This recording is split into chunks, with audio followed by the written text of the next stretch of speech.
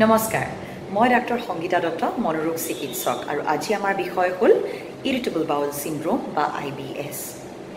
IBS এনেকুৱা এটা সমস্যা যাক আমি সাইকোসোমেটিক ইলনেছ বুলি কওঁ আৰু এনেকুৱা এটা সমস্যাত এজন ব্যক্তিয়ে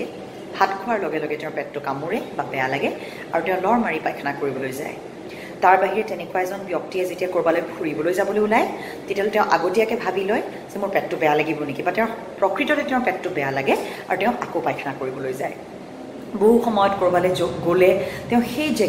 জেগাখনত তেওঁ পায়খানা কৰা স্থান বিচাৰি ফুৰে যাতে তেওঁৰ হঠাৎ পায়খানা কৰা লাগিলে তেওঁ যাতে অসুবিধা নহয়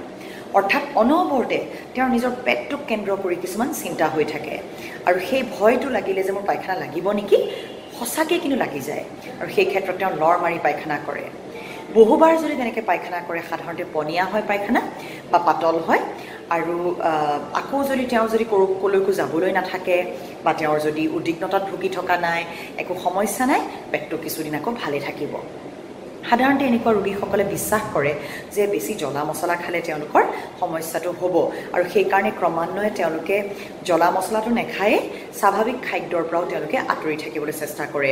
আৰু ক্ৰমান্বয়ে তেওঁলোকে সিদ্ধ ভাত খাবলৈ ধৰে বা যিকোনো সিজোৱা বস্তু খাবলৈ ধৰে কাৰণ মোৰ ওচৰলৈ অহা বহুতো ইৰিটেবল বাউল সিন্ড্ৰোমৰ তেনেকুৱা ৰোগীসকলে কয় যে বহুদিন ধৰি বহু বছৰ ধৰি তেওঁলোকে এটা স্বাভাৱিক খাদ্য তেওঁলোকে সেৱন কৰা নাই তেওঁলোকে একেবাৰে বইল বা সিদ্ধ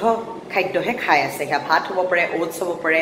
তৰকাৰী হ'ব পাৰে বা শাক পাচলি হ'ব পাৰে সকলো তেওঁলোকে বইল কৰি খায় যাতে তেওঁলোকৰ পেটটো ভালে থাকে কিন্তু তেওঁলোকে এইটো বুজিবলৈ সক্ষম নহয় যে আচলতে তেওঁলোকক বেছি জ্বলা মছলা খোৱাৰ কাৰণে তেওঁলোকৰ সমস্যাটো হোৱা নাই বৰঞ্চ তেওঁলোকৰ মনত বা মগজুত তেওঁলোকৰ যিটো এটা এনজাইটি বা উদ্বিগ্নতাৰ পৰিমাণটো বেছি হোৱাৰ কাৰণে সেই উদ্বিগ্নতাটোৱে তেওঁলোকৰ এই পেটৰ সমস্যা হিচাপে প্ৰকাশ কৰিছে নিজকে গতিকে তেনেকুৱা এটা সমস্যা ইয়াৰ বাহিৰে কিছু সংখ্যক ৰোগীৰ আকৌ পেটটো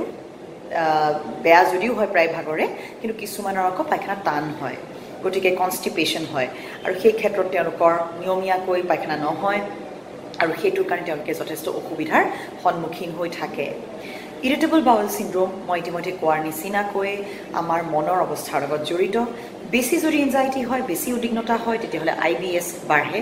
আৰু যদি আমাৰ মনটো শিথিল হৈ থাকে তেতিয়াহ'লে IBS কমে নিশ্চয় খাদ্যৰ ক্ষেত্ৰতো আমি অতিমাত্ৰা জ্বলা মছলা খাবলৈ মানা কৰোঁ কাৰণ ইতিমধ্যে তেওঁলোকৰ পাকস্থলী ইৰিটেবল হৈ আছে বেছি জ্বলা মছলাই আৰু সমস্যাটো বৃদ্ধি কৰে কিন্তু সেই বুলি আমি স্বাভাৱিক খাদ্য ত্যাগ কৰিবলৈও নিদিওঁ গতিকে ইৰিটেবল বাউল সিন্ড্ৰোম হ'লে এজন মনোৰোগ চিকিৎসকৰ ওচৰলৈ যোৱা উচিত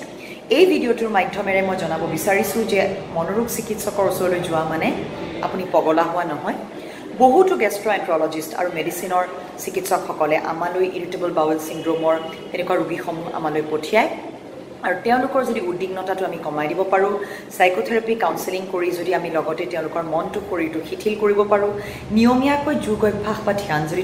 তেওঁলোকৰ হতুৱাই কৰোৱাব পাৰোঁ আৰু তেওঁলোকৰ চিন্তা চৰ্চাৰ ধৰণটো যদি আমি শুধৰাই দিব পাৰোঁ যেনেকৈ ইতিবাচক চিন্তা চৰ্চাৰ গৰাকী যদি আমি তেওঁলোকক বনাব পাৰোঁ তেতিয়াহ'লে বহু ক্ষেত্ৰত ইৰিটেবল বাউল সিন্ড্ৰোম কমি যায় কিন্তু আৰম্ভণিতে ঔষধ পাতি তেওঁলোকৰ এনজাইটি কমোৱাৰ কাৰণে খুবেই প্ৰয়োজনীয় কাৰণ ঔষধ পাতি নহ'লে তেওঁলোকৰ সেই আত্মবিশ্বাসৰ অভাৱ থাকে যে তেওঁলোকে কলৈকো যাব নোৱাৰিব একো কৰিব নোৱাৰিব কাৰণ তেওঁলোকৰ পেটটো বেয়া হৈ থাকে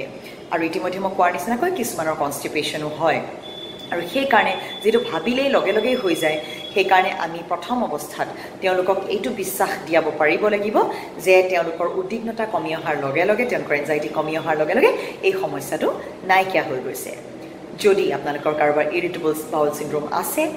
ততাতৈয়াকৈ এজন মনোৰোগ চিকিৎসকৰ কাষ চাপক বহু বছৰ ধৰি বিভিন্ন ঠাইলৈ গৈ থকাৰ প্ৰয়োজন নাই আৰু লগতে এটা স্বাভাৱিক জীৱন যাপন কৰক এটা অস্বাভাৱিক জীৱন যাপনলৈ সোমাই নপৰিব খাদ্য স্বাভাৱিক খাওক নিশা ভালকৈ শুৱক ইতিবাচক চিন্তা চৰ্চাৰ গৰাকী হওক আৰু সেই পেটটো বেয়া বুলি ভাবি ক্ৰমান্বয়ে বিভিন্ন পৰিস্থিতিৰ পৰা হাত সাৰি চলিবলৈ চেষ্টা নকৰিব সকলো কামতে আপোনালোকে স্বাভাৱিক ৰূপে যোগদান কৰক আৰু ইৰিটেবল বাউল সিন্ড্ৰোম সম্পূৰ্ণৰূপে ৰিকভাৰী তাত পচিবল সম্ভৱ অৰ্থাৎ আৰোগ্য হোৱাটো সম্ভৱ গতিকে আপোনালোকে চিকিৎসা লওক আমাৰ এই ভিডিঅ'টি লাইক কৰিবলৈ বা ছাবস্ক্ৰাইব কৰিবলৈ নাপাহৰিব অহাবাৰ আকৌ এটি নতুন বিষয় লৈ আপোনালোকৰ ওচৰলৈ আহিম তেতিয়ালৈ নমস্কাৰ